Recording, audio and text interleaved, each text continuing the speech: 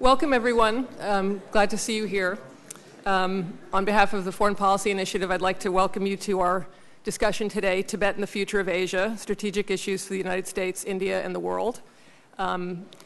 It's an interesting day to be here. I think you might have seen that Secretary Clinton has left Beijing, and before she left, she said that China-U.S. relations have never been better.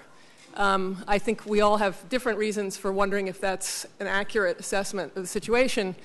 Certainly the Tibet issue is something that is a big issue in U.S.-China ties and something that FPI hopes will get greater attention going forward. And that's why we've invited this group of really expert people on this topic to join us today. Very briefly, I know you have their biographies. I'd just like to introduce them. Lodi Gary will speak first. He's the special envoy of His Holiness the Dalai Lama and engaged in the dialogue, the Sino-Tibetan dialogue on his behalf. Ambassador Lalit Mansingh, the former Indian Foreign Secretary, Ambassador to the United States and High Commissioner to the United Kingdom. Dr. Brahma Chelani, a professor of strategic studies at the Center for Policy Research and the author of this very fine book that I recommend to you, which has not only very good treatment of water issues, but the Tibet historical perspective. And Mike Green, who's the senior advisor and the holder of the Japan chair at the Center for Strategic and International Studies, and a former senior official at the National Security Council. As is the custom, we are live tweeting this event, my colleagues are, and the hashtag is FPI Tibet. We will have the audio of this event up on the web soon, and look forward to having our speakers each speak for about 15 minutes, and then engage in discussion with all of you.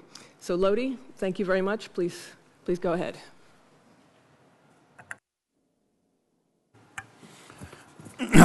Thank you, Ellen, for inviting me to this very important discussion.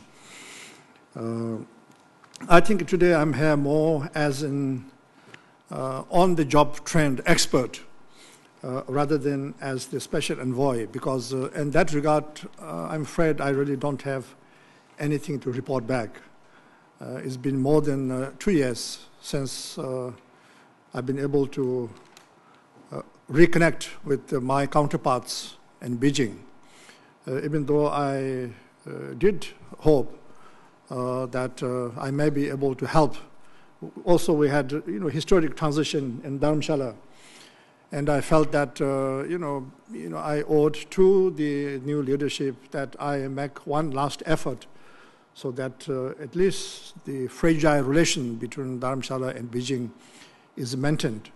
But it didn't happen for the last 2 years. Now with the situation in China, and also because we are on eve of major leadership change in China, I do not really see any prospect of early resumption of the talks, at least during my watch. But nevertheless, I'm really delighted that the Foreign Policy Initiative felt at time to discuss Tibet in a larger context. In fact, I feel this is the right approach because, last many years I've been up here elsewhere trying to plead our case. And I always felt that even those who did listen to us, they were doing it because they felt sorry for us, sympathy for us, not really so much that Tibet is also relevant to them. And we, as a kind of, in our culture, we're a little shy to, be kind of outspoken to say that, my issue is not only important to me, but also important to you. But so therefore, I'm really delighted. And also to be here with, a panel that really has tremendous experience, both from their background and foreign services, but also as scholars. In fact, I felt kind of, reluctant to be the first speaker because I would have been more happy to be the last speaker because I would have, learned a lot and then most probably also be able to kind of get some inspiration or wisdom. But then since this is a Tibet topic, I think Ellen was right in, asking me to be the first, speaker. As I said earlier that, I'm kind of an expert, not by learning, but on the job training. And I think I have had considerable personal experience having been brought up in India, which actually, I consider, in fact, not only my second home. In absence of home, I still consider India as my home. And then, you see, last more than 20 years, here in the United States. And then also I have been dealing with the Chinese government for 30 years. I just realized, just a couple of days back when I was just going through some of my notes, I went to Beijing first time in 1982. So it's been a very long period of time. So I do have, I think, some personal kind of, let's say, experience. In this regard, Ambassador Mansingh, will know that I have always, candidly, because I've been fortunate to have a personal friendship with many of the senior Indian government officials, such as Ambassador Mansingh, who's been my mentor, and also I think I can call him a friend. That even with regard to India's relation with China, which is no doubt very, very important, also a relation that will impact on all of us, even the United States, India-China relation. I have always very candidly told Indian, foreign policy people that, you should really not shy away from discussing about Tibet. You see, when Indian foreign officials kind of reassure the Chinese counterparts whenever, Chinese make a big noise about, Tibet, by saying that, oh, you see, that's your domestic affair, we don't want you to really interfere. Of course, His Holiness is, religious leader, we respect him, but beyond that, you see, is kind of your business and we really have no interest. I used to tell them very candidly, don't say that, because when you say that, they become even more suspicious. Then they really become, yes, indeed, India has a hidden agenda, because, any person who knows kind of the elementary, knowledge of the China-India relation, it will be, you see, quite foolish to think that, for example, India and China can have a normal, relation without the Tibet issue being resolved. Without Tibet, being restored at least its genuine autonomy. And therefore, you see, this is one reason why I said I'm very happy. Similarly, I think even, here in the United States, there's this, notion sometimes, you see, because now we're in election circle again, so quite often, unfortunately, even the Chinese think that, when there's election, then there'll be some rhetorics about Tibet. And once that is over, then business as usual, Tibet is really not important. But the fact is, the politicians need to make a rhetoric about Tibet during election time. Does clearly say that there's somewhere out there is a very strong, American public interest on Tibet. So therefore, I do hope that, because otherwise, again, the people in Beijing always think, this is just will go away.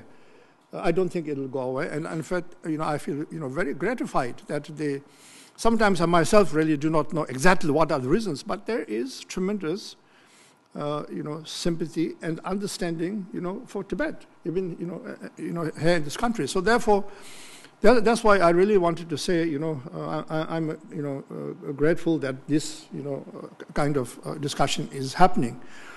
Now, for example, we, had a lovely, dinner last night with some of us on the panel, and Ambassador Mansingh, made, very, very, I think, important remarks, which I'm sure he will share with you. But during those discussions, there was also, for example, discussion. Now, you have, India, U.S. relation is definitely, totally different than what used to be, 15, 20 years back. And you have all kind of dialogues happening. And then some of those dialogues are very specific. For example, it's not your assistant secretary for South Asia, but sometimes even your assistant secretary for Asia Pacific goes to Delhi quite often to have a dialogue with his counterparts. So obviously, I'm sure, China must be one of the most important issue on the agenda. And if that is the case, then it is also very important that, Tibet be, discussed, because again, for India-China relation, and by extension, therefore, India-China-US relation, cannot be dealt with unless you are willing to openly, candidly discuss. Now, by this, I'm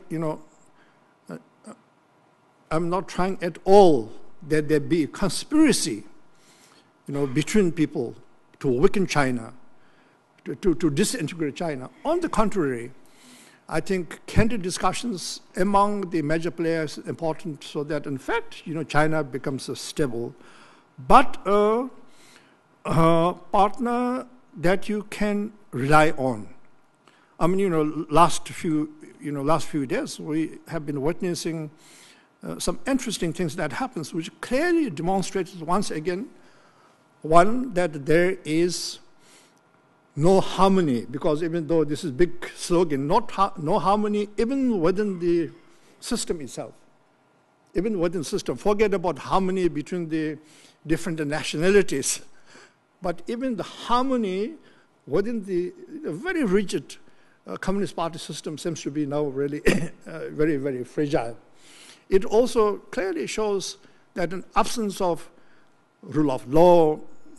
You see, because when even two individuals give honorable commitment, we wanted to see that is honored. But particularly when two big nations, people speaking on behalf of two entities, two are the most important, when that also is kind of not honored. So these are signs, that things are not as healthy, maybe prosperous, at some level, in China. So therefore, again, I think it is really, very, very important, that these things are discussed in a very serious manner. And then finally, I myself, since I had clearly indicated that the possibilities of meaningful dialogue, at least, during our watch, I think is unrealistic. However, I passionately believe that ultimately, for the Tibetan people, for the Chinese people, and also in a larger context, even to help India-China relation, help even a broader, U.S.-China relation, that Tibet issue need to be resolved, and the only way I see is through dialogue. And also I do hope, this has been my mantra, whenever I go to Beijing, to my Chinese counterparts, take advantage of presence of His Holiness to resolve this issue. And my belief, even though he has very courageously, with a farsightedness, has retired from his political responsibilities, but the person of Dalai Lama, whether he is a head of state or a head of government or whatever, will be a key factor and help resolve this issue, because one has to have not only the moral but historical credibility, status.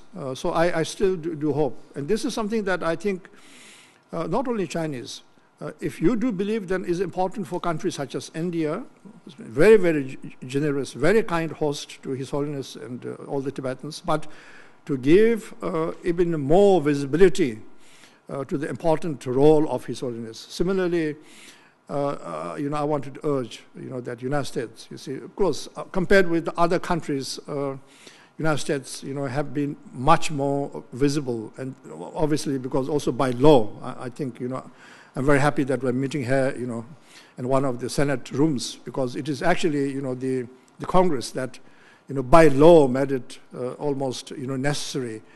For example, we have in the State Department where, some 20 years back I was not even allowed to enter.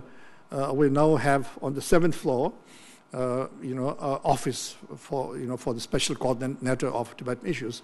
So these are the right things to do. But I wanted to see more visible engagement by world leaders.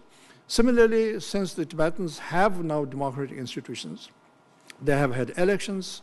They have a person who's directly elected to head the government, and also those people must be engaged. How you engage, in what manner, these are, should be handled, I fully understand. But the most important is, if you wanted to help, then you have to engage.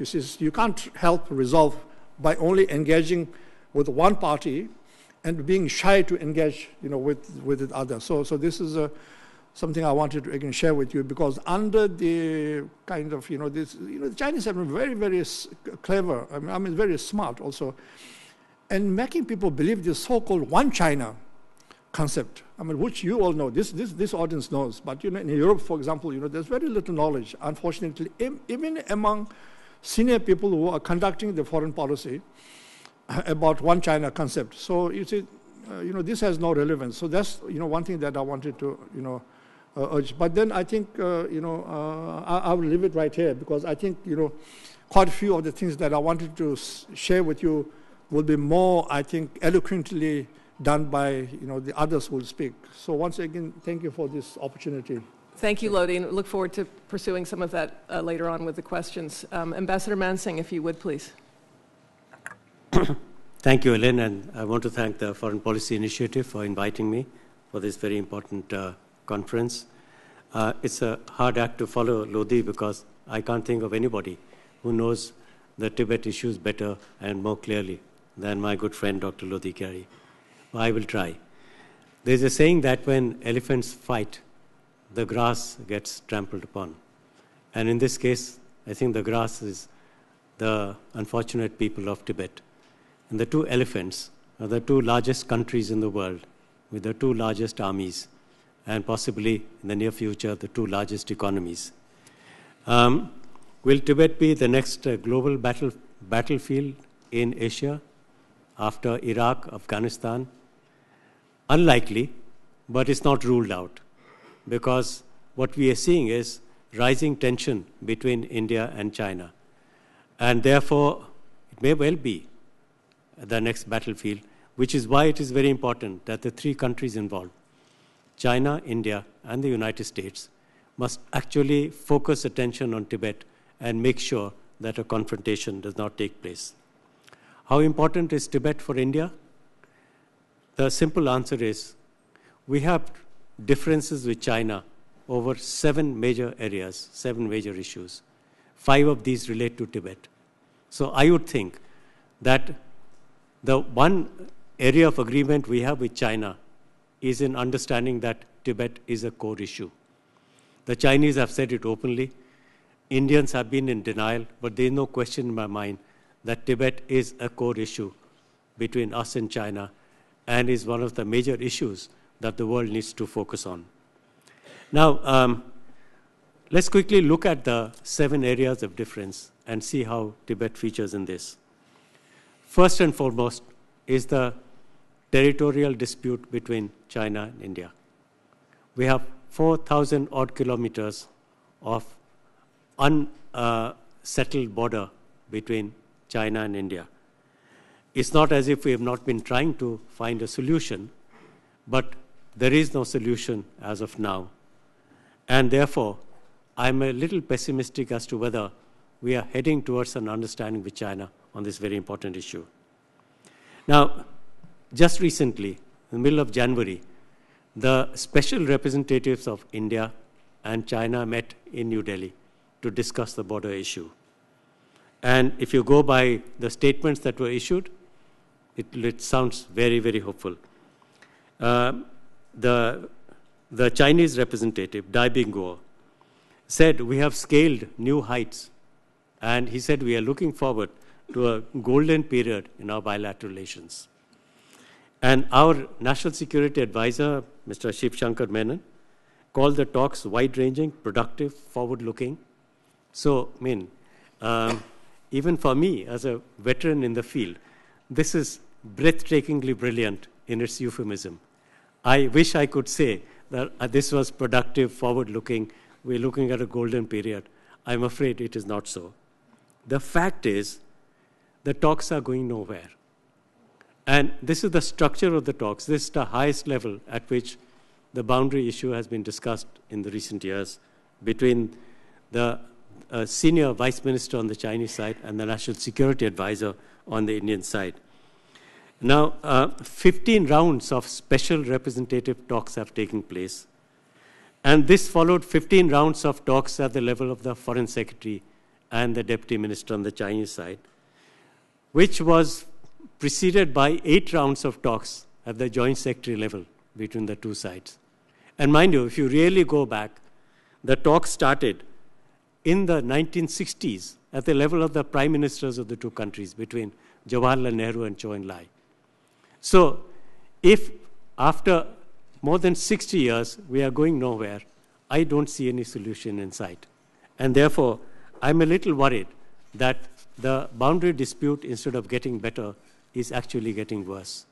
What we are seeing is China making more and more strident claims on Indian territory, not forgetting the fact that China is actually sitting on about 45,000 square kilometers of Indian territory. And I don't see any signs that they want to negotiate the return of these territories. So things are not getting better. And in fact, if you look at recent history, things have become a little more difficult on the border. The second issue on which we have real concerns, the nexus between China and Pakistan. There has been a quasi-military alliance under which China has transferred nuclear, missile, and military technology to Pakistan. Since 1971, in a move led by President Nixon and pushed forward by Henry Kissinger, there has been a new relationship which was brokered by the United States, and it's a relationship between China and Pakistan.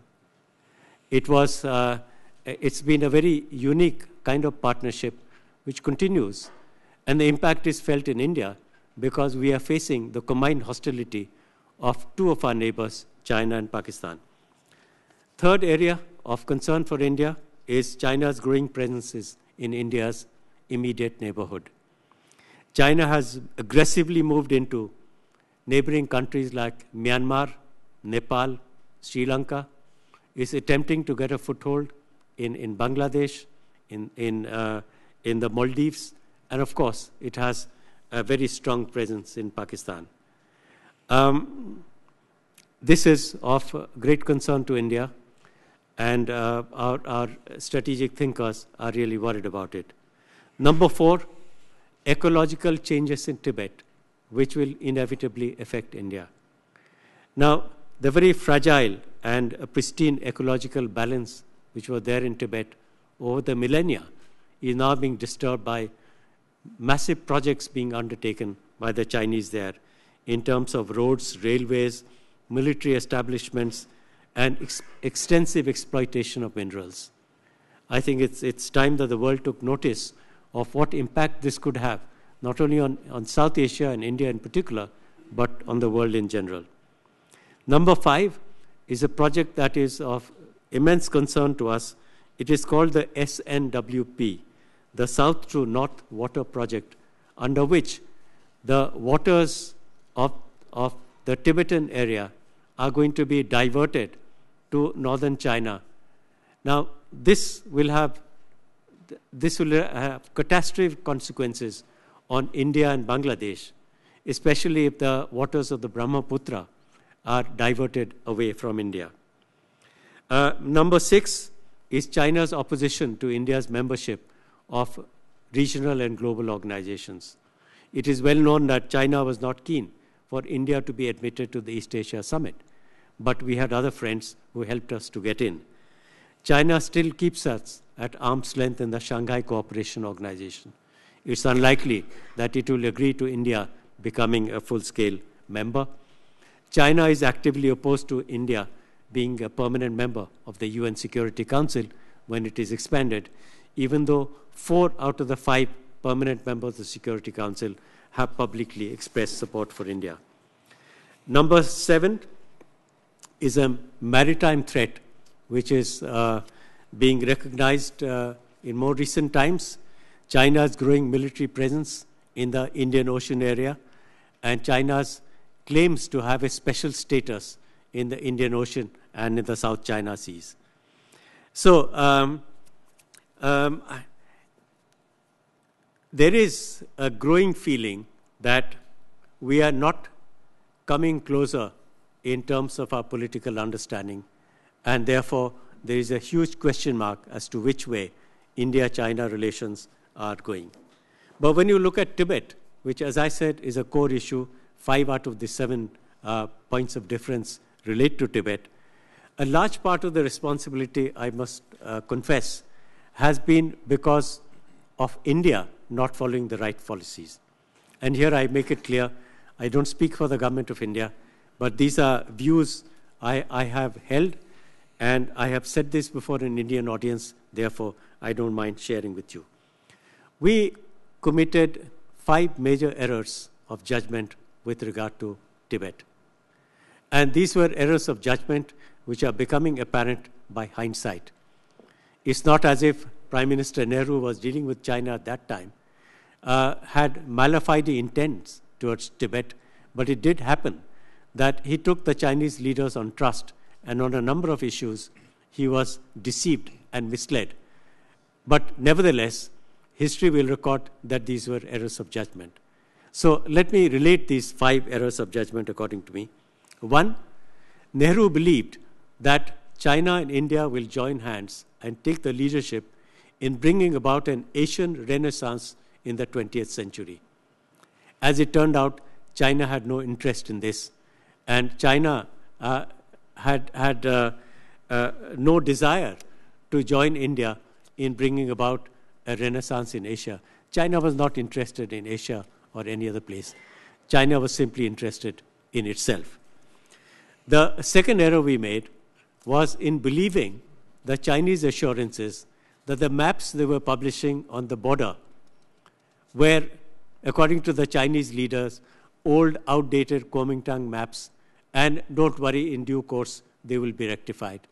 They were never rectified, and we now know the Chinese had no intention of rectifying the maps. Number 3, Chinese assurances, especially at the level of Chou En-lai to Nehru, that the Dalai Lama's security would be looked after, the welfare of the Tibetan people will be secure. This did not happen. And we all know how instead of looking after the security of the Tibetan people, actually the Dalai Lama was hounded out of Tibet, and Tibet was increasingly brutalized under Chinese rule. Number 4, India failed to demand reciprocity from China in its dealings with China. And this was a huge error of judgment. Because when China virtually coerced us into subscribing to the One China policy and making it a mantra in statement after statement, India could have easily said, well, if you have to subscribe to a One China policy, how about you are subscribing to a One India policy? How about showing respect for India's territorial integrity? How about supporting India on Jammu and Kashmir? None of that happened. So I'm afraid we missed opportunities in the past, but I hope we will not miss opportunities in the future to demand reciprocity from China. And finally, India has been passive about this south to north water project, and I think the time has come when India must take it up as a major issue with Tibet. So instead of helping in the situation in Tibet, actually India looked on whilst the situation got worse in Tibet. India did virtually nothing when Lhasa was occupied, and we know what happened thereafter. India did nothing when the 17-point agreement was forced on the Dalai Lama, who was in no position to negotiate on equal terms with China. And the most tragic error, in my view, is the 1954 agreement which we signed with China. Ironically, the title of this agreement refers to Tibetan Buddhist doctrine of Panchashila.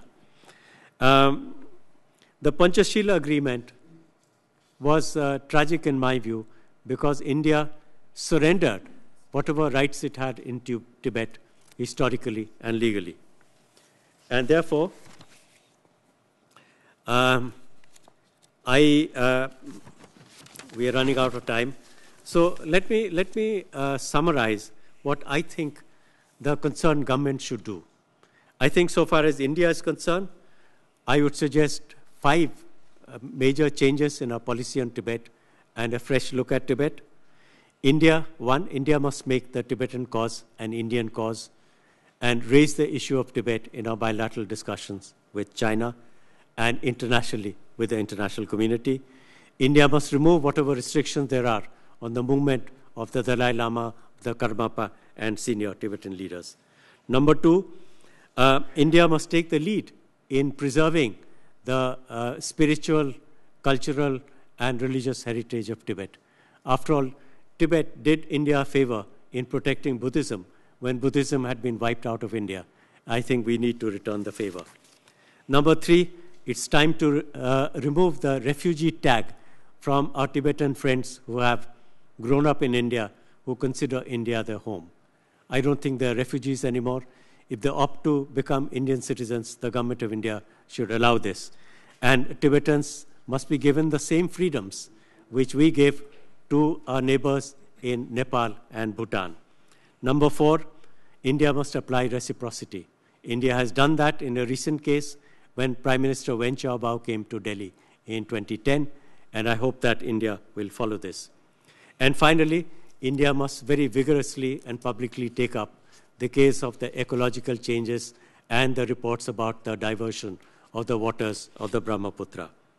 My wish list for China is that China must recognize the significance of the 19th March 2011 declaration of the Dalai Lama. This creates an entirely new situation in the Tibetan issue, and therefore China must take advantage of the fact that now there is a separation of political and spiritual power, and I think it is in the interest of China to renew the negotiations which were being led by Dr. Lodi Gyari, because I think this is the right moment for China, because things are not going to get better in Tibet if China pursues its policy of aggressiveness in Tibet. In fact, the best basis for a settlement is what the Dalai Lama has proposed in terms of his 5-point peace plan of September 1957 and the clarifications he gave later on, which is in 1988, which are known as the Strasbourg Proposal. And finally, this is my wish list for Washington, since we are here. I hope Washington is listening. Tibet must be acknowledged as an area for discussion in our bilateral discussions with the United States. It must be a part of the Indo-US strategic dialogue.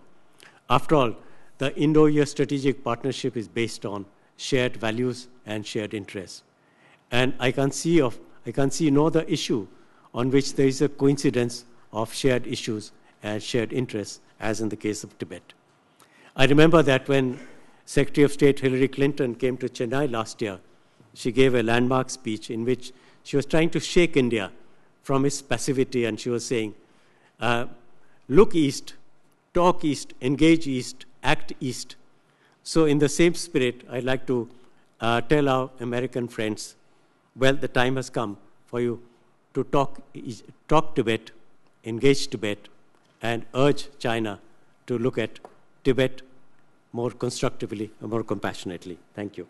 Thank you very much. Just a quick question. Is there any chance that you might become Foreign Secretary again? No.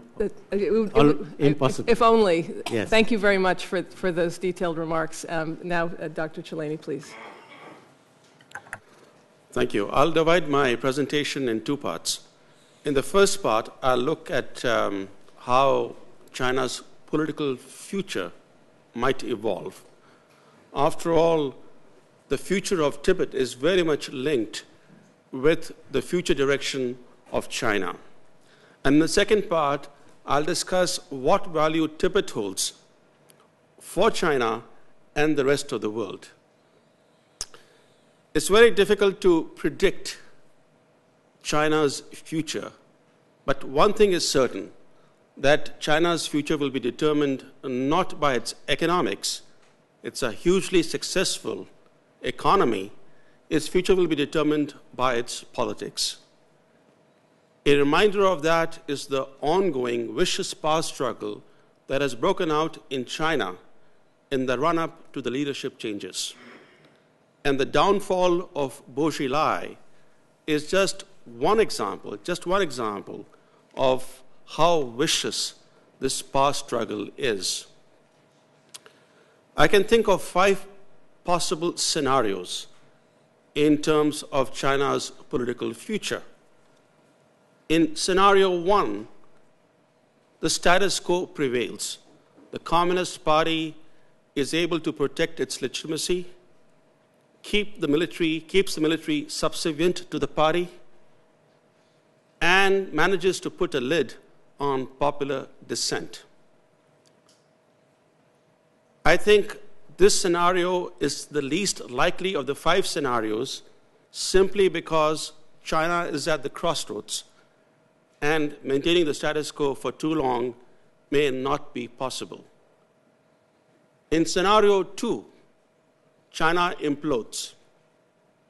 This is the scenario opposite to scenario 1. How likely is that scenario? Here, one has to bear in mind 2 important facts. China is the only country in the world I'm aware of whose internal security budget, official internal security budget, is higher than its official national defense budget. This tells you how much the Chinese state relies on internal repression to maintain one-party rule and to control ethnic minority homelands, which make up 60% of China's landmass today.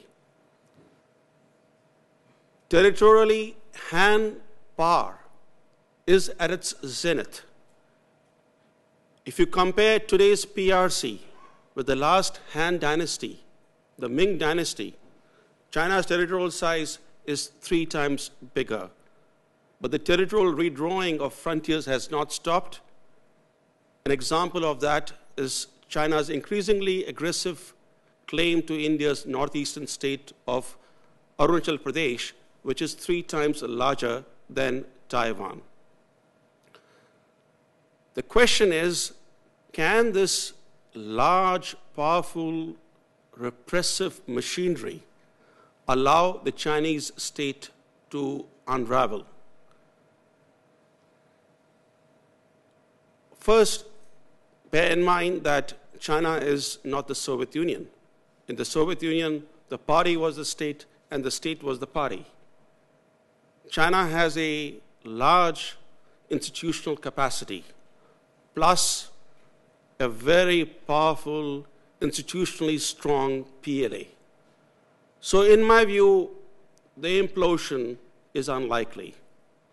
Now that brings me to scenario 3, which is a gradual process of political reforms begins in keeping with Premier Wen Jiaobao's recent warning that China faces the prospect of chaos without, quote unquote, urgent fundamental political reforms. Nice words from Wen Jiabao, but the 3rd generation leaders who are going to take over the reins of power, are they political reformers? It's an important question to ask. In my view, these 3rd generation leaders are pretty scarred. In fact, they're trapped in the very political culture that led to the death of millions of Chinese since 1949 and to this repressive machinery being built up. To me, they look like anything but political reformers. Scenario 4, a new cultural revolution breaks out with the clique in power seeking to ruthlessly suppress dissent within the establishment and outside the establishment. The Dalai Lama recently warned that there are plenty of worshippers of the gun in the Chinese establishment. And the 5th scenario, which is the most troubling, and in my view, the most likely scenario, is the military increasingly calling the shots, with the civilians in power beholden to the military. As the party's legitimacy has come under pressure, the PLA generals have begun to assert themselves increasingly. Often they misspeak in public now. In recent years, they have repeatedly embarrassed the Chinese foreign policy establishment by misspeaking on various issues, on US policy, on policy towards China's neighbors, and creating diplomatic problems for the establishment. This is just an example of how the power of the generals is growing. Another example is the role of the military in the current power struggle. I have found it very unusual that in recent weeks, a series of articles have appeared in the official newspapers written by serving senior military officers calling for party discipline and unity and alluding to the military's role in maintaining party discipline and unity. So in this scenario, the military will rule with a civilian face. Now that takes me to the second part of the presentation. What value does the Tibetan plateau hold for China and the rest of the world? First, before I explain the value of Tibet, China has pursued a five-pronged strategy to assert its control over ethnic minority homelands. One is to cartographically alter ethnic homeland boundaries, that is, cartographically dismember the homelands of ethnic minorities. Second is to demographically flood non-Han cultures through this Go West Han migration campaign. The third is to rewrite history to justify Chinese control. Fourth is to enforce cultural homogeneity to help blur local ethnic identities. And fifth is to maintain political repression. All these things have been tried out in Tibet. This is as Tibet existed in this map in 1950-51, before China annexed it. This, as you can see in this map, this independent, self-governing Tibet had three areas: Utsang, the central plateau, Amdo, and Kham. Amdo largely has been made the Qinghai province. Kham has been merged with the Chinese provinces of Yunnan and Sichuan, and a part of Amdo has gone to Gansu. So what remains is only half of the original Tibet. This is how Tibet looks today. Only the central plateau is left, which the Chinese government calls the Tibet Autonomous Region. And 60% of the Tibetans now live outside the part that is called TAR, or Tibet Autonomous Region. When the Manchus ruled China, the Qing dynasty was the Manchu dynasty, the name for Tibet that was coined was Xizang. Xizang means the Western Treasure Land. And it indeed is a treasure trove of resources. Look at this. It's a treasure trove of 132 minerals that are found on the Tibetan plateau. The biggest reserves of 10 different metals are in Tibet. Tibet is the world's #1 producer of lithium. So there's a little of Tibet in every handheld device that we possess. And having depleted its own resources, China is now draining the resources of Tibet. The extension of the railroad to Tibet, the building of the railroad from Gormu to Lhasa, and then its extension to Shigatse, which is the second largest city in Tibet, has enabled China to step up its extraction of Tibet's natural resources. But this focus on natural resources has turned out to be a resource curse for Tibetan communities. It's become a huge burden for local communities because mining and other activities are exacting a serious environmental toll, polluting water resources, creating other kinds of ecological problems. But this is not the full story. Look at this map now. What does it show? It shows that most of Asia's major rivers originate in one area, the Tibetan Plateau. There is no other part in the world which compares with the water richness of the Tibetan Plateau. All of Asia's biggest rivers, except the Ganges, originate in just one area, the Tibetan Plateau. The Tibetan Plateau has a triple role to play. It's the world's largest accessible freshwater repository.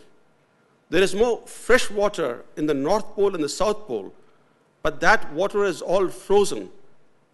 It's all frozen, it's all ice.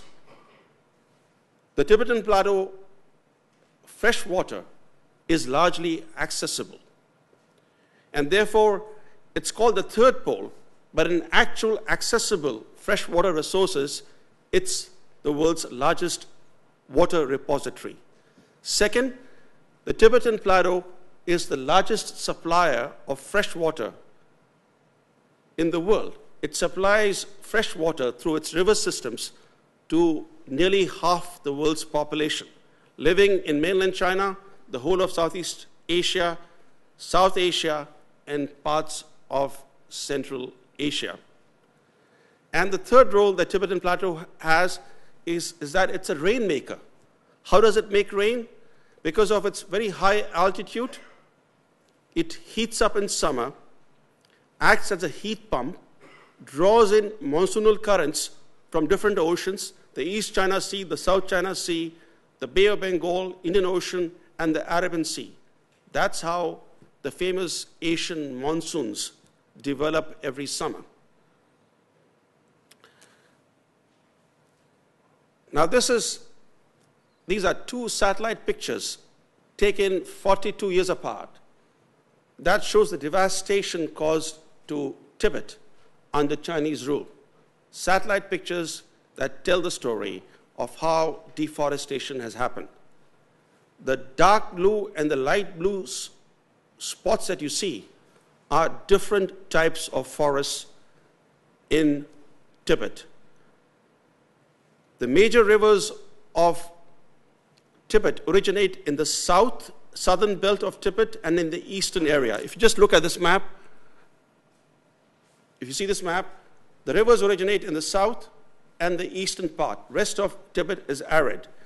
And this is exactly where the rich forests were located in 1950.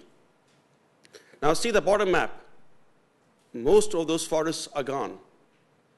By 1992, large parts of the water-rich southern and eastern belt have been denuded of their rich forests.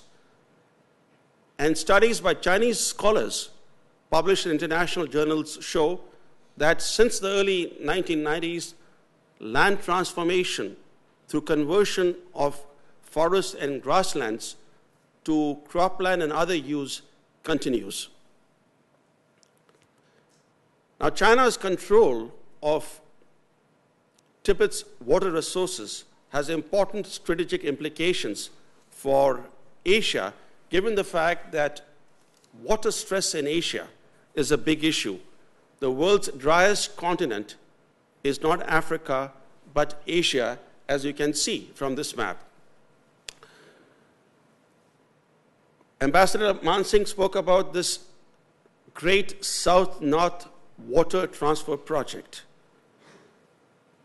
In China, China's actually two countries in terms of water resources. The South holds most of the water. The North is largely semi-arid. But the North is the food bowl of China. and it's also the industrial heartland of China. So to perpetuate this paradox of the north, the water-scarce north being the food supplier to the south, and the industrial heartland, China is taking water from the south to the north by canals. The eastern route is largely complete and functional. The central route will be complete by 2014, and then after 2014, the western route, taking Tibetan waters northwards, will be started. And this has important implications for all the countries located downstream in Southeast Asia, South Asia, and parts of Central Asia. This is a map that shows new dam projects approved in China. This is a map released by China's biggest dam builder, Hydro China Corporation, a year and a half ago. And it shows the new dams that will come up. The big dams in this map, the mega dams, are all coming up in the borderlands on international rivers. There are 50,000 large dams in the world, 50,000. And do you know, more than half are in just one country, China. China is the most dammed country in the world. It has 26,000 large dams, and yet this dam building spree, far from actually slowing, is picking up momentum, as this official map of new dams shows. China has 12 riparian neighbors, that is, countries with which it shares water resources. Rivers originating in Chinese territory flow to these other countries. But China does not have a single water-sharing treaty with any country. Why? Because it asserts the principle of absolute territorial sovereignty, which means that a country has the right to divert as much water as it wishes from an international river, irrespective of the impact on downstream states. So we have countries in Southeast Asia and South Asia that are bound by water treaties that they have negotiated. But China is one country that does not even believe in the concept of water sharing. My time is up, so I will stop here and conclude by saying two things. First, that Tibet is not an issue just between China and Tibet. This is an issue tied to international security and Asian security. US interests in Asia are also at stake. But more fundamentally, Asia's environmental future is very much tied with Tibet. And the environmental degradation that we are seeing in Tibet because of reckless human practices holds important long-term implications for Asian states. Lastly, Tibet has been turned into a moral issue and pushed to the sidelines. It's important to bring this issue back to the center stage. And the responsibility to protect norm must apply as much to Tibet as to any other human rights abusing state. Thank you. Thank you very much. That was very compelling. Mike Green, if you would finish it up for us. Thank you. Going to bat after those three remarkable presentations is a bit daunting, but Brahma has ended with exactly the point that I want to pick up with to conclude our discussions today. I think most of us, if not all of us, are here and care about this issue primarily because it wounds our hearts to see the effect of Chinese rule on the culture, the human rights, the dignity, and the ecosystem of Tibet. But we're not likely to make the kind of progress we need if we treat this as a moral issue, divorced from, as Brahma suggested, divorced from the strategic interests of the major powers around China, particularly the United States and India, but including Japan, Australia, and others as well, and the European Union. So let me end today's panel by focusing a bit on grand strategy.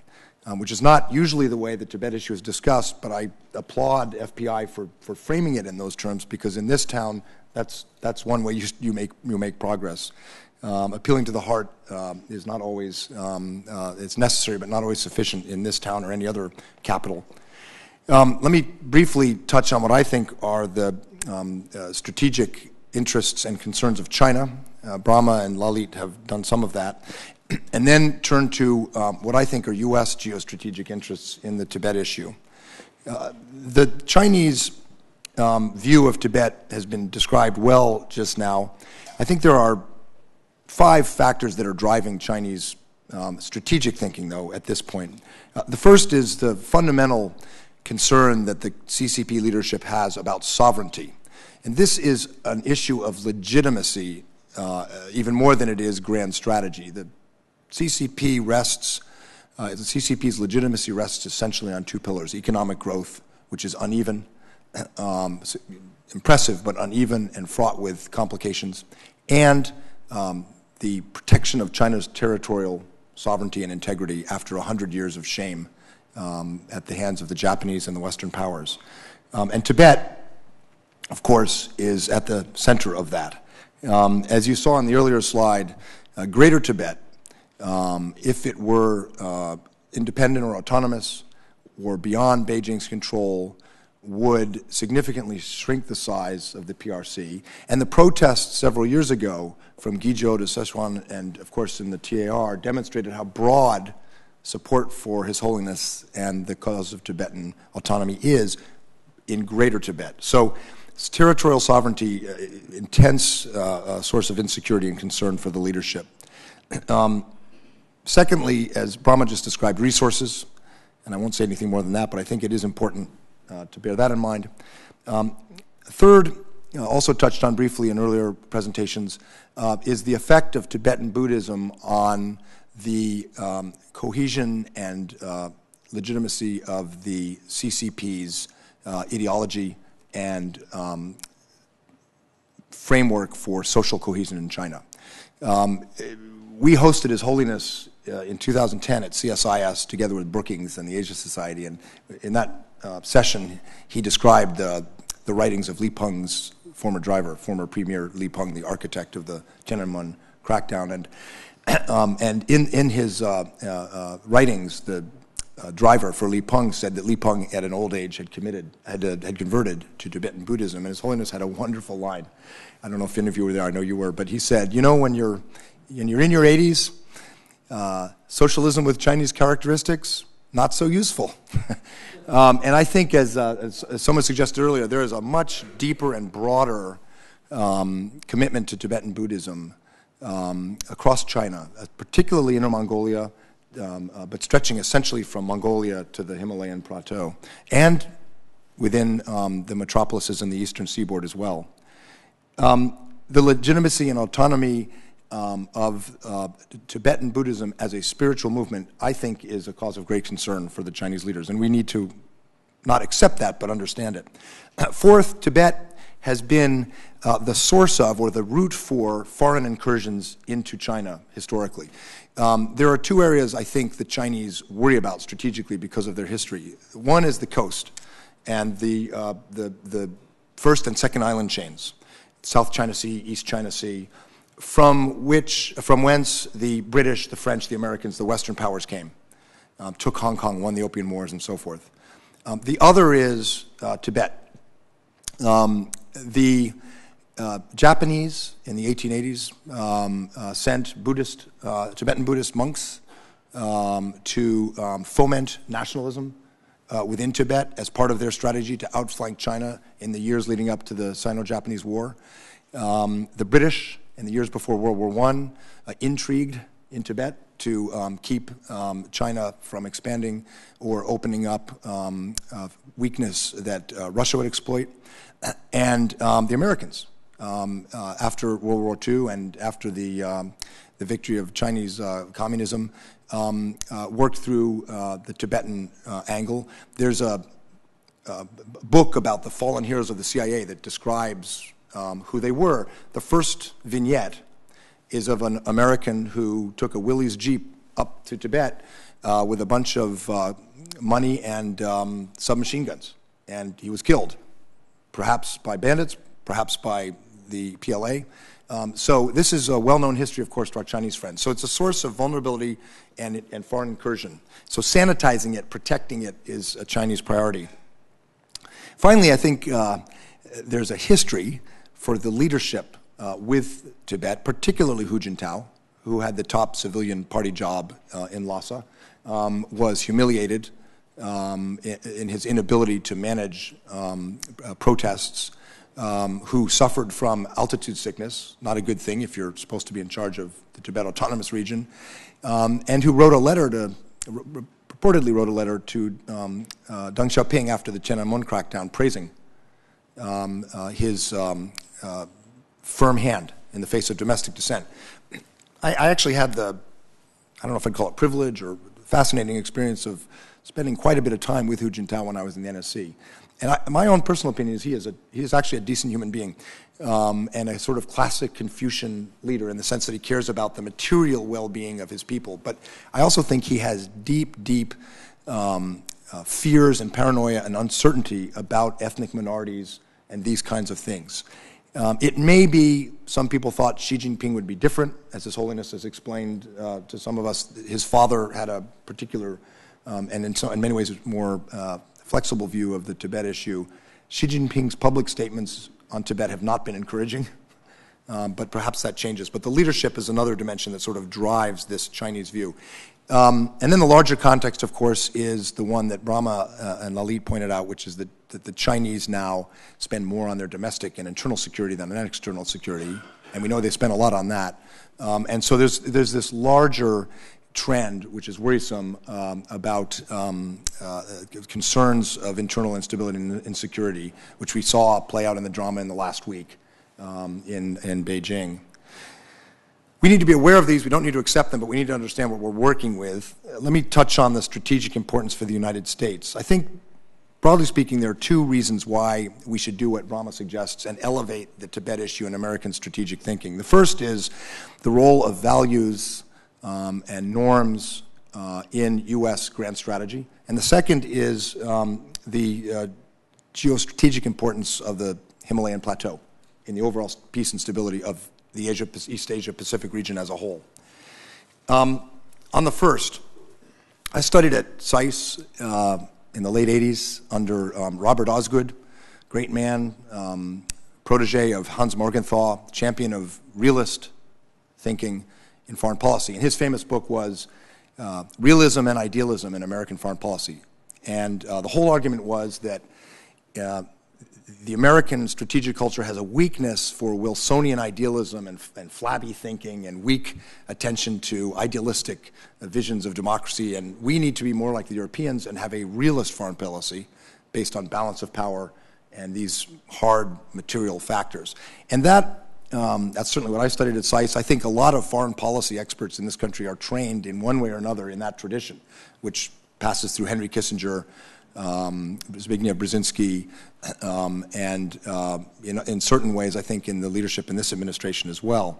And I was a good student and I accepted that, but it always bothered me. And I've worked in the NSC, I've written on grand strategy, and I've thought about this, and I think it's fundamentally wrong. I think that the American influence in the world rests not on separating or splitting off our ideals from our so-called interests or self-interests, but rather recognizing that we have a self-interest in the not only the spread but the success of democratic norms, and that there is, particularly with the rise of Chinese power, a challenge for us because we are not interested, I think, in achieving a kind of bipolar condominium with China.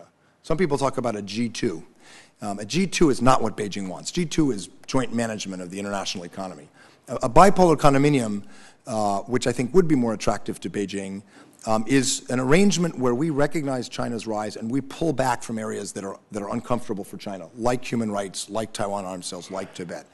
And we kind of co-manage or have mutual vetoes over security in the Asia region. I think there are some people in this town who would find that an attractive and manageable arrangement. I don't. I don't think most of our allies in Asia would either. I think we need to be expanding areas of cooperation with Beijing, but laying down clear markers and recognizing that we need Chinese behavior to change.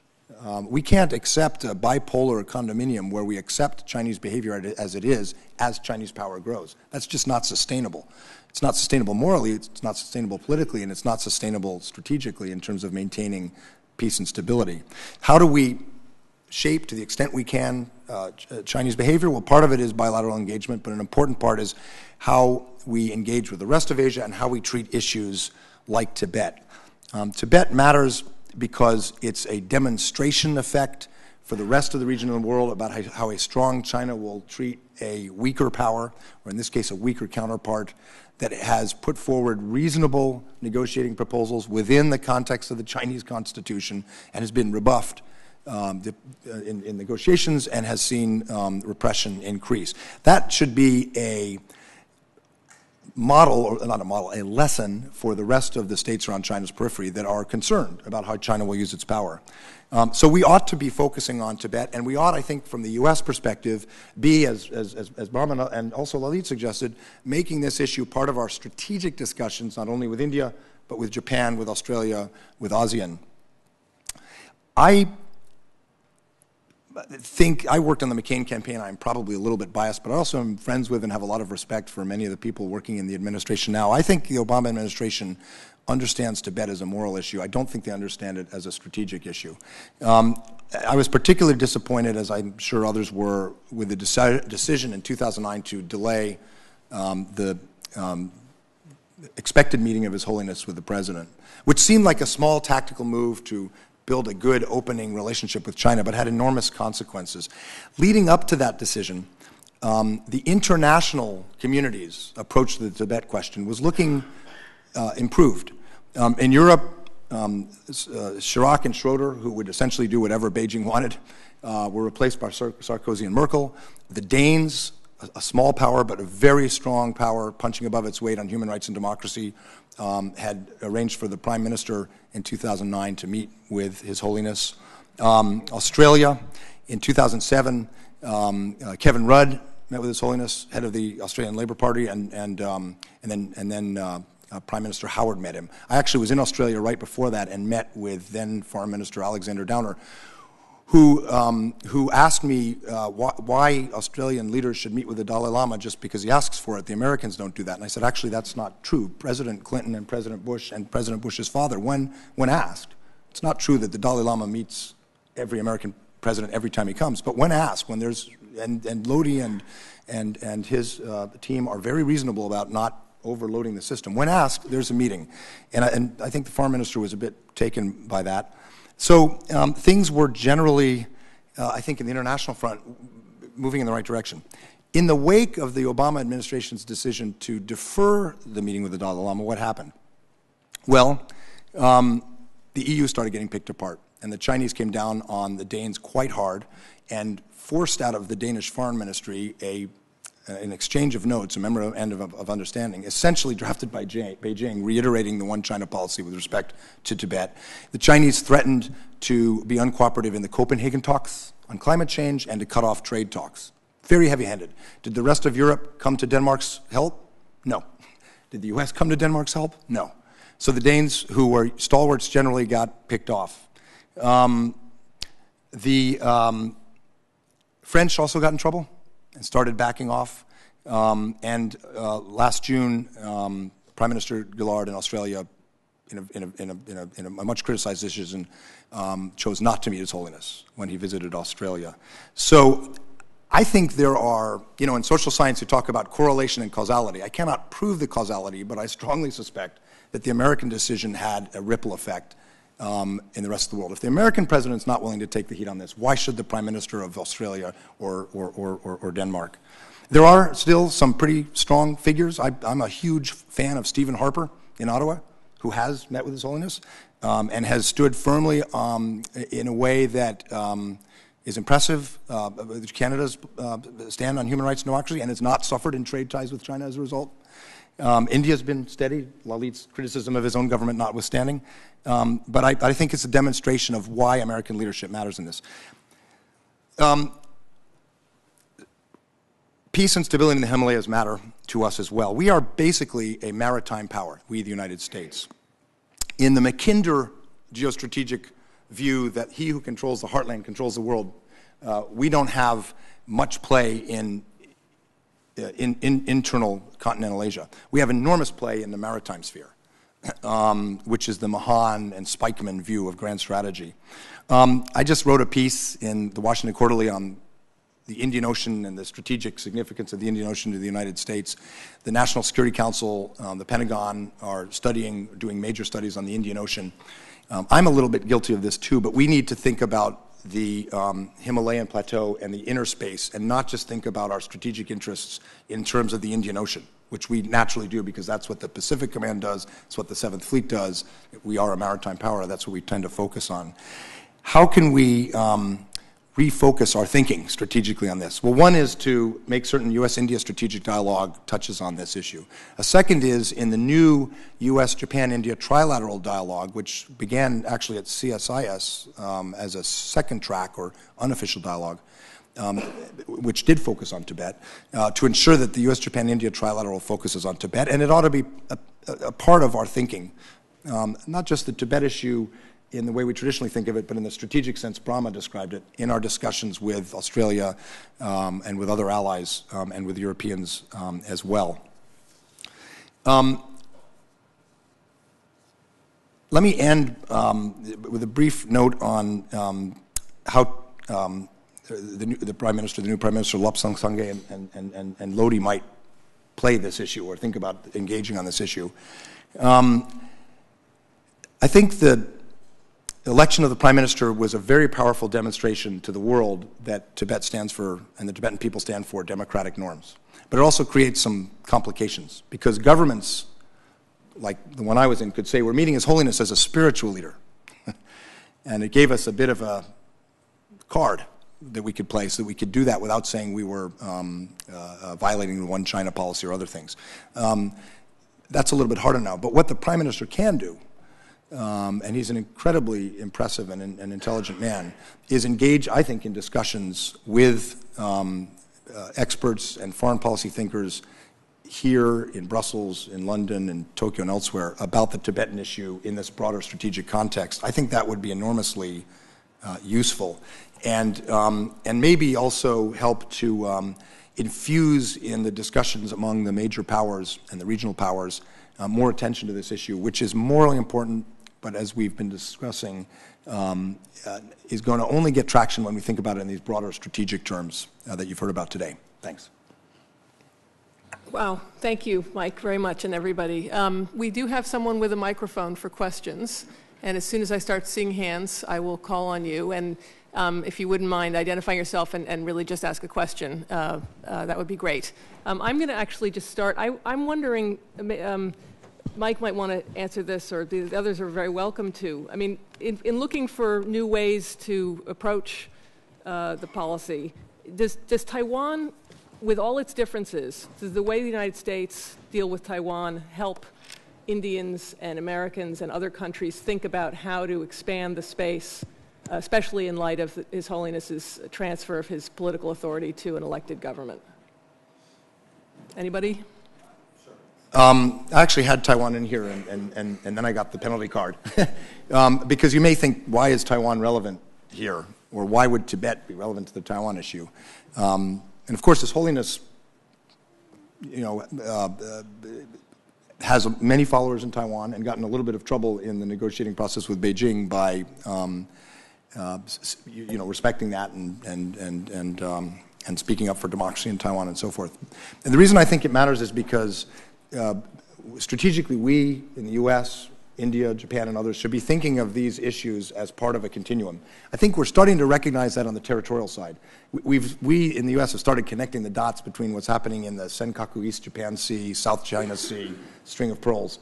On the maritime side, we've started connecting the dots and comparing notes and coordinating. We haven't really done it in terms of Tibet. And the reason it's a continuum is because the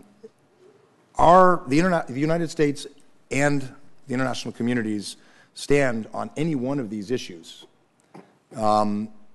I think is read in Beijing on what, as an indicator of what our stand will be on the others. So there is a view, an increasingly prevalent view among experts in this town that maybe we ought to compromise on our Taiwan arms sales, or compromise on the Tibet. In some ways, we have compromised on the Tibet issue. You know, pick a little, back off a little here to make progress there. I think that's a very bad way to approach foreign policy towards China. I think they're seen from within Beijing as part of a continuum, and we ought to recognize that our stance, you know, for democratic norms, for reasonable, peaceful negotiations, and all the rest of it, is 360 degrees, and not something we cherry pick so that we can make short-term progress on issues like the economy or North Korea. Our instinct in India is to steer clear of the Taiwan issue. We think it's risky to be taking a view on Taiwan where we have no strategic interests. And there's a fear that the Indo-US strategic partnership might even implicate us in US conflicts over Taiwan with China. So I think the traditional view in India is let's stay away from the Taiwan issue. Let's focus on Tibet. Yeah, I think you're right. We should have more linkages with Taiwan. I think part of this, in what I called a new bold look at Tibet, should also be a bold look at Taiwan, and to develop contacts without in any way being confrontational with China. And there is much scope for that. Let me just clarify. Sorry. Go ahead, Brahma. For India, Taiwan can be what Pakistan is for China. And for Taiwan to be the equivalent of Pakistan from a Chinese perspective demands a forward-looking Indian approach, which unfortunately India has shied away from. The fact is that Taiwan can be a very important source of leverage vis-a-vis China, and not to use the Taiwan card is, in my view, wasting an opportunity. Well, since everyone made some remark on Taiwan, I think most important is, are the Taiwanese, particularly the present government, willing to you know, be kind of actively involved in the kind of idea that, you know, you're mentioning. I you know, to be very frank, see a great deal of reluctance. And to be very frank, I'm a little worried, because I think it is a great democracy, because in fact, Taiwan, I think, has given us the opportunity to demonstrate that the Chinese are capable of, adopting a democratic system. So therefore, it is very important. But my worry is that, you see, in this kind of effort by the present government in Taiwan to somehow make Beijing kind of, you know, happy, I think they're compromising a lot of issues, particularly in terms of economic hold. You know, I mean, I think it's really frightening how much leverage PRC today has on Taiwan. So, I mean, you see, I'm very happy that Mansingh said about, you know, that India also need to have a fresh look, and Brahmacharya even went further to even creatively think about, that India make Taiwan, you know, China's Pakistan. But the most important is, where are the Taiwanese, especially the present leaders, are heading? Want to make sure there's no confusion. I'm not actually, and maybe you weren't thinking this either, but I'm not talking about a collective security arrangement or a NATO. In fact, that would be a dumb strategy, because we would start forcing countries to choose, and we would have defections and pushback. My main point is that from a U.S. perspective, we should not think that sort of compromising on Tibet will help us on North Korea. These are all part of a whole. But also, on Brahma's point, I don't know if you've taken the flight between Taipei and Delhi. There's not a strategic or foreign policy person on those flights. It's all engineers and Buddhist tourists. And the connections should be expanded, and it's important. But I think the proxy in East Asia, in maritime Asia, is Japan. Taiwan does bring complications, and Lodi's right. The Ma Ying-jeou government is going to be much more cautious than Chen Shui-bian was about some of these things.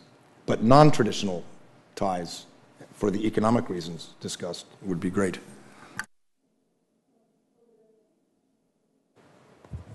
Hi, thanks. This is Andrew Holland from the American Security Project. My question is regarding the Brahmaputra. Two of you had talked about the prospects of Chinese damming the Brahmaputra, and that would be a big deal and a very difficult engineering challenge. And they've told the Indian government that they're not planning to do this.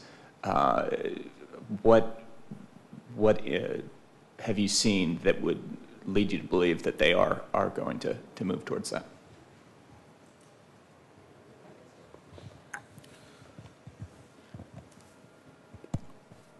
Two facts. First, the Chinese have already built 11 dams on the Brahmaputra.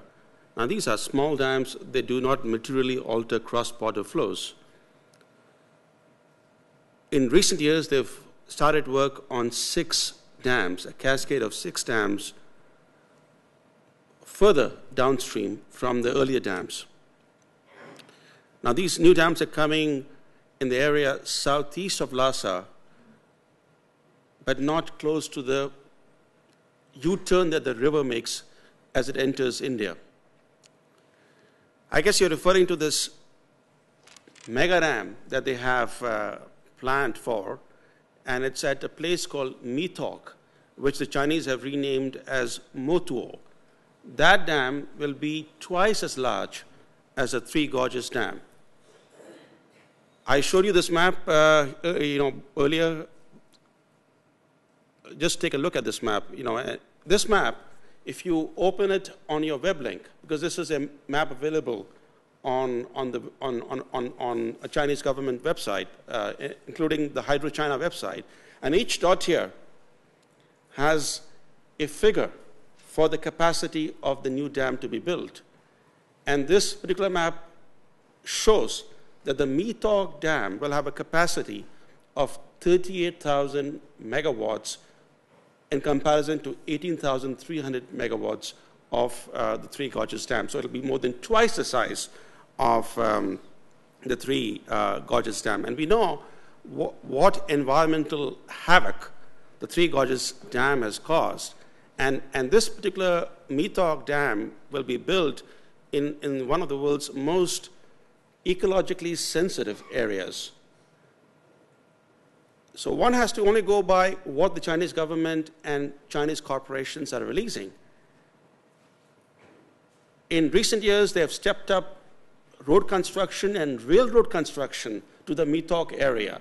This is the first sign, the first warning that something is going to happen in that area. A high-altitude airport is almost complete near Mithok. So a new highway is ready, a railroad is coming up near Mithok, a high-altitude airport is about to be commissioned next year. What does this infrastructure development indicate? It indicates that hydropower development will happen in this area. We'll keep on this side of the room for a minute. The lady, please, the blonde lady. Thank you. My name is Barbara Dello. Excuse me. Oh, could you just wait for a microphone? And My name is Barbara Dello, and I just wondered if there are similar concerns in kind of the crescents of countries above India, and that includes Tibet, and in terms of development by the Chinese, suppression and resource extraction, where it kind of becomes a more widespread concern. thank you. Do you have a quick answer to that? You're talking about just other countries near Nepal, Bhutan.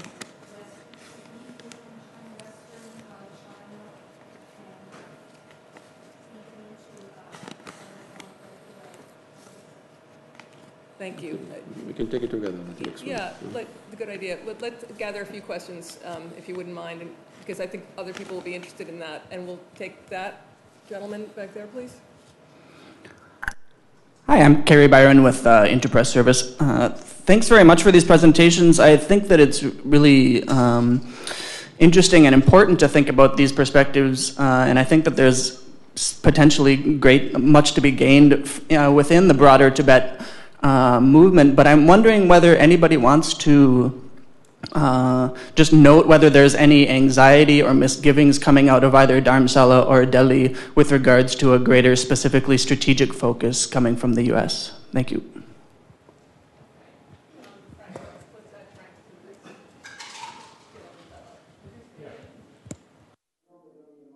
Hi, I'm Frank Chinuzzi with Amnesty International.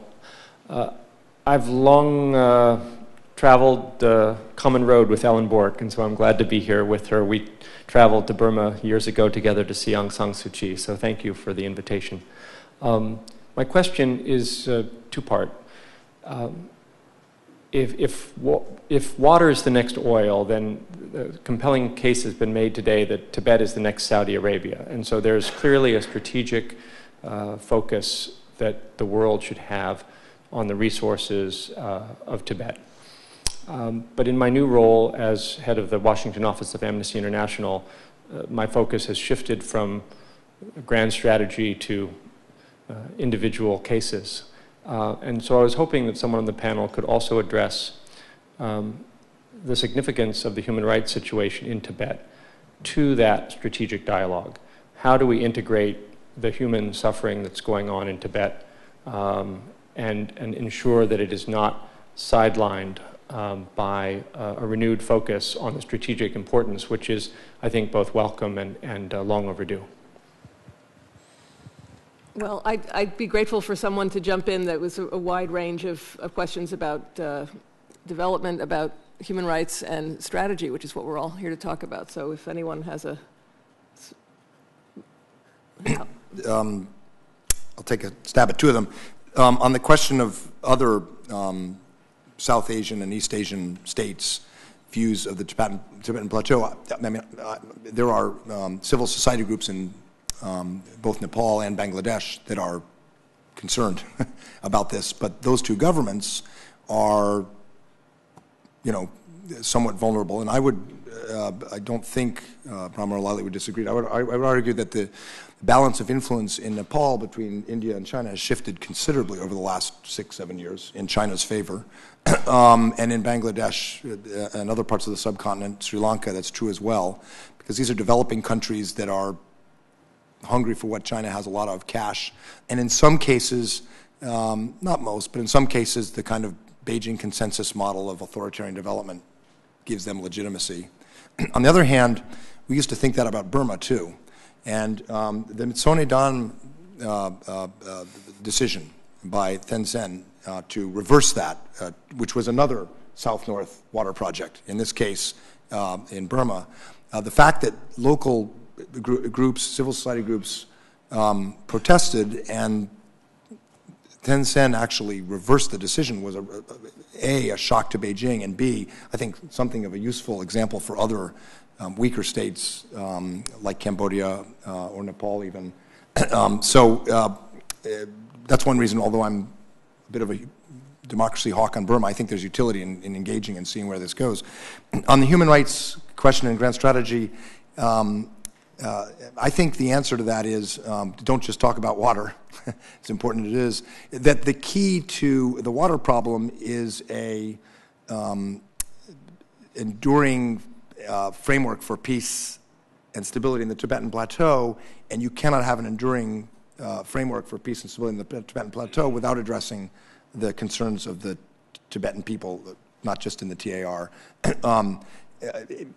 That's not to say that it's all win-lose for China. I think we should be making the case that that the international community as a whole is engaged in and interested in what Lodi Gary is trying to do, and that not just because of our moral imperatives, but because we see it as a critical step towards stabilizing a region.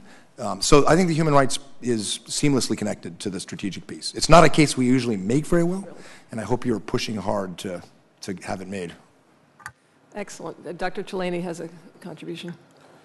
Well, on human rights and strategy, one has to bear in mind that if you look at the history of the last 60 years, Tibet has served as a laboratory for the Chinese government to perfect methods of political repression, which then are tried out in the Han heartland on Han Chinese.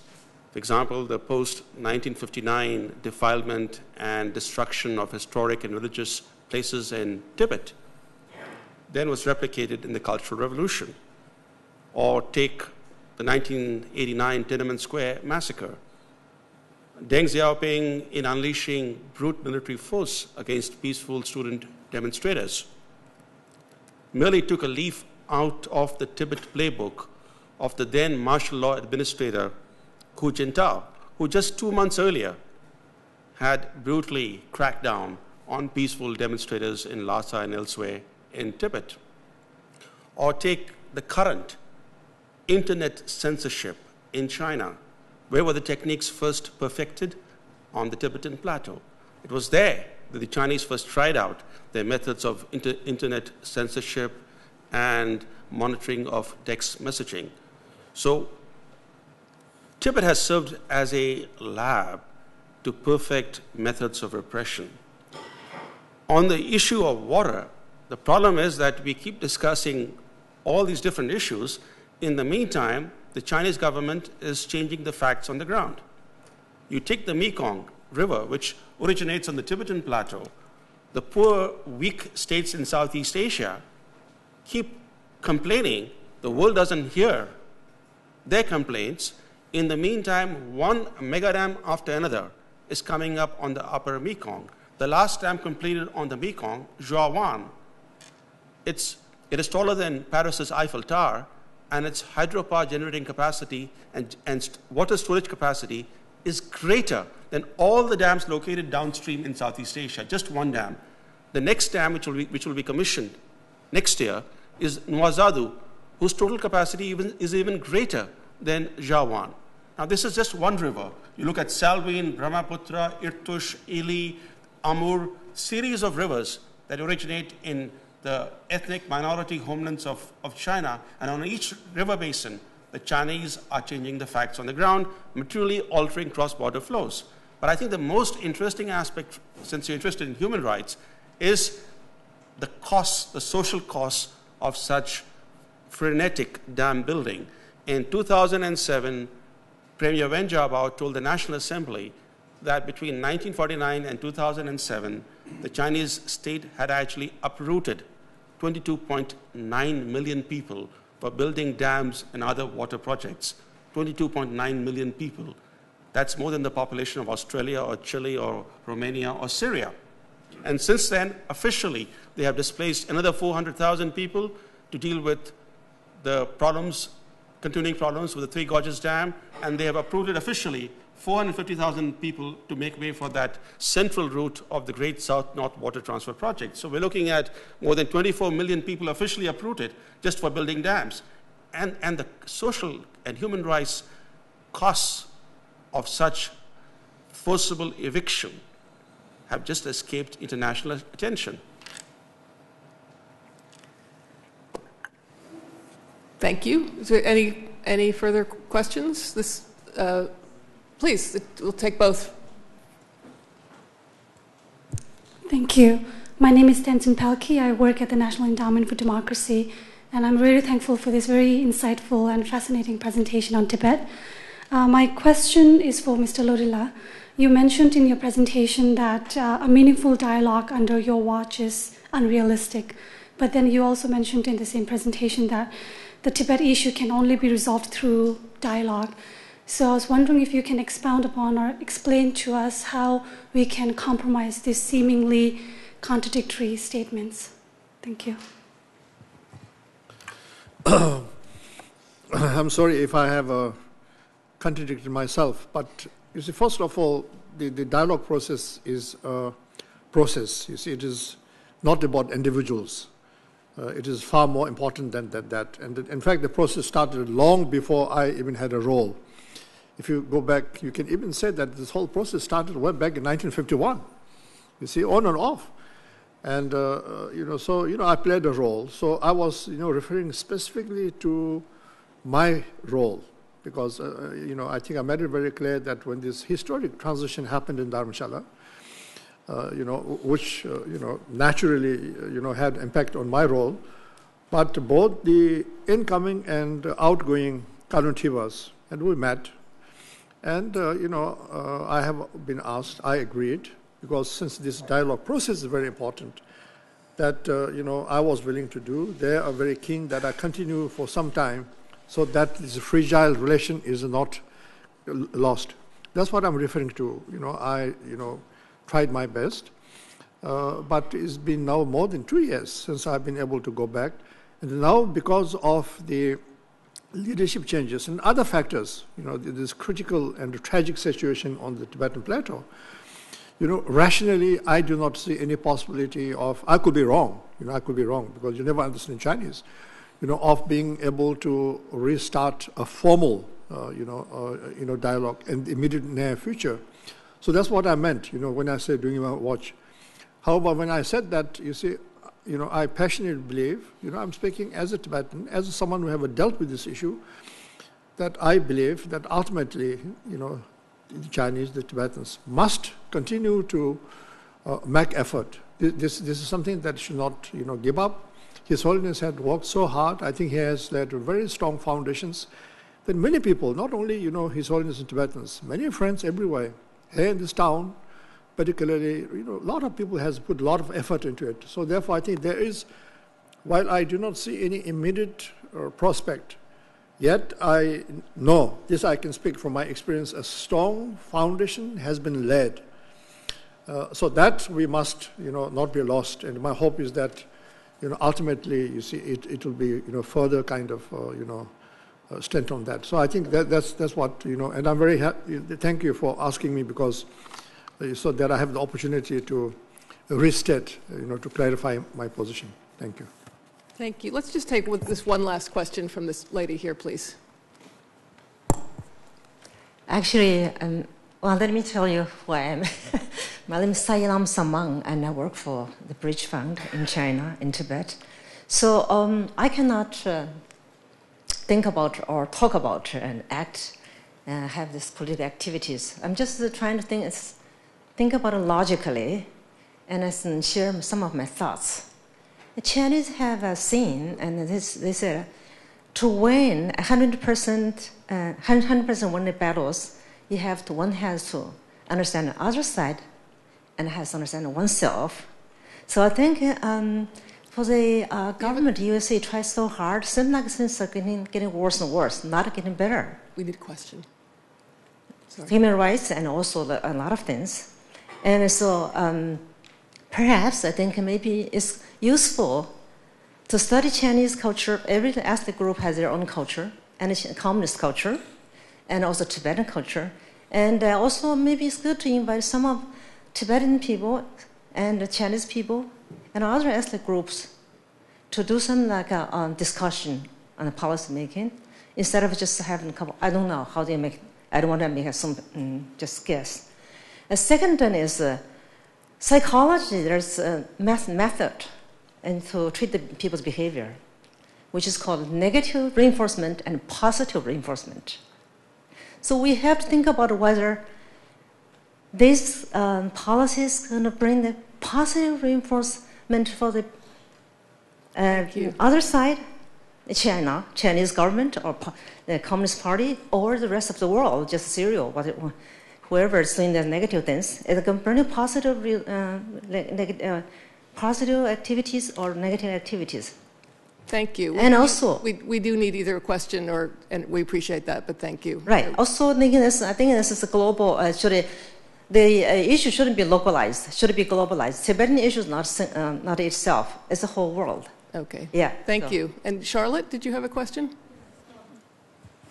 Just a question. Just anybody's thoughts. It would be useful if you said who you were. I'm Charlotte Olden Moore. I work at the State Department. Just a quick question about your thoughts about this role of Tibetan cadres inside the plateau now, challenges they face, opportunities that may exist in terms of interactions with them.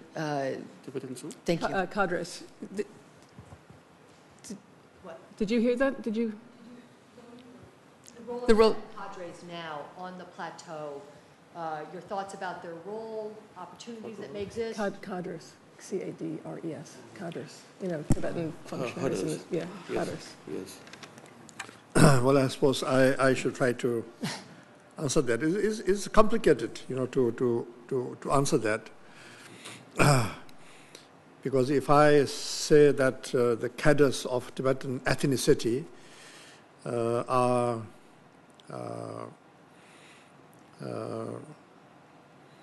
very kind of sympathetic to the Tibetan situation, then most probably I'll be making the Chinese Communist Party re-examine the background of every Tibetan who is but let me put it this way. I have again, as I said, met with many of Tibetan cadres of different generation. Certainly, I see that the new generation of Tibetan cadres that I have met with are more self-confident, and therefore I think, and they are also not embarrassed, or they do not feel hesitant to show their Tibetanness.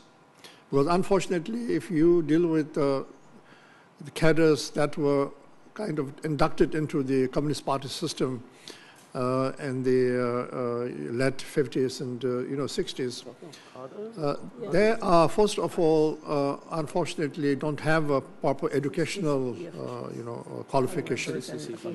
And also, quite often I've seen very senior cadres of Tibetan origin, whenever they make some remark, they are always looking almost for the approval of a Chinese, in many cases, his sort of secretary or assistant who carries his bag.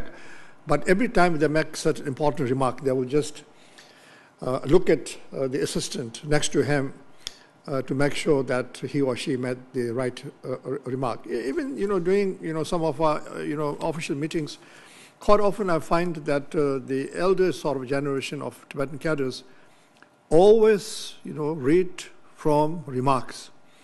All that I think, is changed, because with the younger people, they are much more assertive.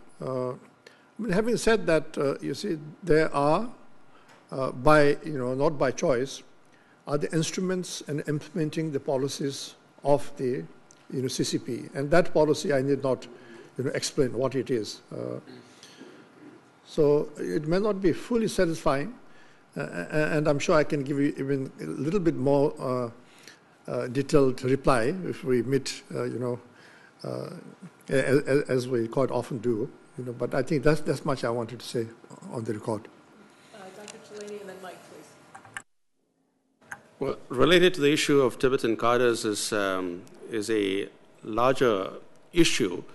There have been these strident calls in recent months by hardliners in China to do away with the autonomy tag for ethnic minority homelands. And some Tibetan communist officials have joined in this in these orchestrated calls to do away with the autonomy tag. The autonomy tag, of course, has been a sham, because Tibetan homelands, the Tibetan homeland and other ethnic minority homelands have been ruled directly by Beijing. But this pretense of autonomy is important from the Tibetan third way approach, because the Dalai Lama's third way approach keeps up the pretense that Tibetan autonomy is possible within the Chinese constitutional framework. So in a scenario where you have China doing away with this autonomy tag for ethnic minority homelands, that will nullify the Dalai Lama's third way approach. There will be no third way left whatsoever. And I think the way the calls have risen in recent weeks, one senior official after another calling for doing away with the autonomy tag will actually leave the Dalai Lama with no option but to basically declare his third way approach doesn't have any forward path. So I think this issue has not even received international attention, but I know that Mr. Lodi Yari has been repeatedly warning the long-term implications of these calls, because these calls are orchestrated, and therefore they do have support at the highest level.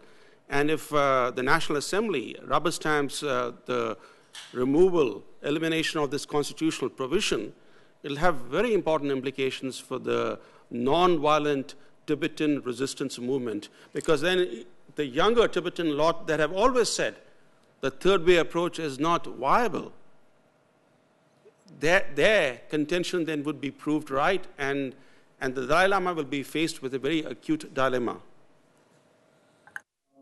On the earlier question, I do not think that the situation has gotten worse because we've tried harder. I think the situation has gotten worse because of insecurity at the top ranks of Chinese leadership, and because the financial crisis has in various ways weakened the ability of many of the rest of us to press our case, and because we've not been consistent. I mentioned the decision on the Dalai Lama. I think there were things the Bush administration did, frankly, towards the end that sent mixed signals, and the joint statement between President Hu and President Obama in November 2009 promising to respect core interests of China on Tibet, Xinjiang, and Taiwan was interpreted. The intention was not to, I think, retreat on Tibet, but it was interpreted, understandably, as a retreat in Beijing. So there are these external factors, there are the internal insecurities in Beijing, and then we've not done great ourselves. We've also not, in recent years, multilateralized and taken this issue abroad to other key states, as panelists said we should. That said, I agree with your central point, which is that we should have dialogue. We should understand the Chinese position. That's why I started with that. And we should have dialogue on this issue. And in fact, a few years ago, a very high-level Chinese official visiting Washington raised concerns about the Tibet issue in U.S.-China relations, and a number of us said, why don't we have a dialogue on this? Lodi was supportive in principle. We had a meeting here with cadres, Tibetan cadres, scholars, and U.S.-China relations scholars. And when we tried to do a follow-up meeting in China, none of the Tibetan scholars on the U.S. side could get a visa from the United Front Department. None of them.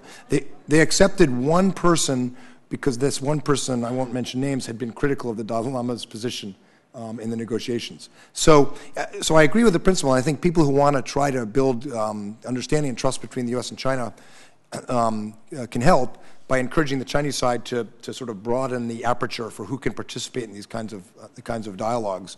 This is not about cutting deals on Tibet. It's about exchanging positions and understanding. And there is room for more of that. I agree.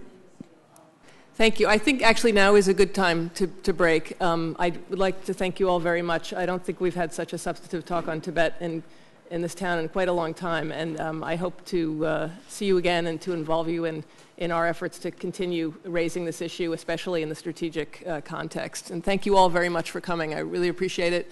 We're going to have, I think, the transcript and highlights to refer to on our website next week. Thanks again.